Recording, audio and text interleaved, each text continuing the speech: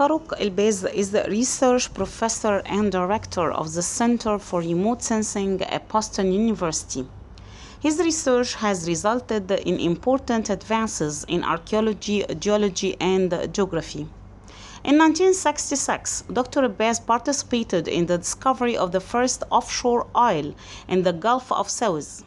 From 1967 to 1972, he was the supervisor of lunar science planning for the National Aeronautics and Space Administration (NASA) Apollo program, and from 1973 to 1982, he established and directed the Center for Earth and Planetary Studies at the National Air and Space Museum in Washington, D.C.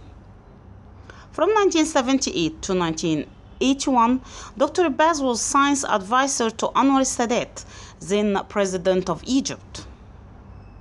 Dr. Baz has conducted field investigations in every major desert in the world and is known for his pioneering work in using space images to explore for groundwater in arid lands. He is credited with the discovery of groundwater resources in Egypt, Somalia, Sudan, Oman, and the United Arab Emirates. In 1999, the Geological Society of America Foundation established the Farouk El Baz Award for Desert Research to encourage and reward excellence in arid land studies worldwide. Dr. Baz has participated in projects with the Smithsonian Institution, National Science Foundation, International Astronomical Union, UNESCO, and was the president of the Arab Society of Desert Research.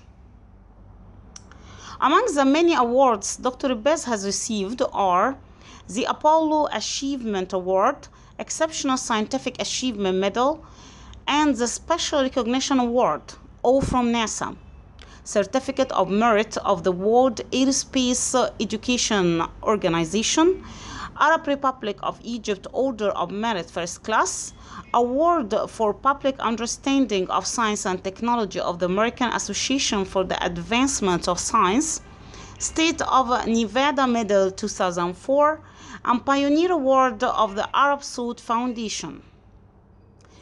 Dr. Baz is a fellow of the Explorers Club, Academy of Sciences for the Developing World, African Academy of Sciences, Arab Academy of Sciences, Islamic Academy of Sciences, the Royal Moroccan Academy of Sciences and Technology, and the U.S. National Academy of Engineering.